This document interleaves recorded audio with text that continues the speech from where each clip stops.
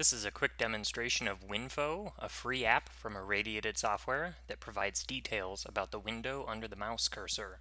Here you can see as I move the cursor around, Winfo will update its details. This works for regular windows, the icons in the menu bar, and even menus. So why is this useful? Here are a couple use cases.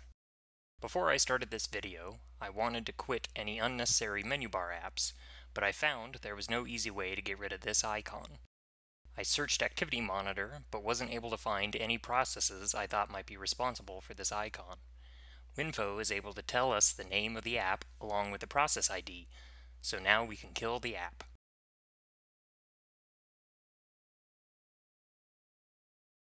Another use case involves the screencapture utility in the terminal. I wanted to take a screenshot of this calculator window while clicking one of the buttons. If you try to use the keyboard shortcut for taking window screenshots, you can see the button isn't visibly pressed. Instead, if we take the window ID from Winfo and feed that into screencapture, we can capture the window while clicking the button.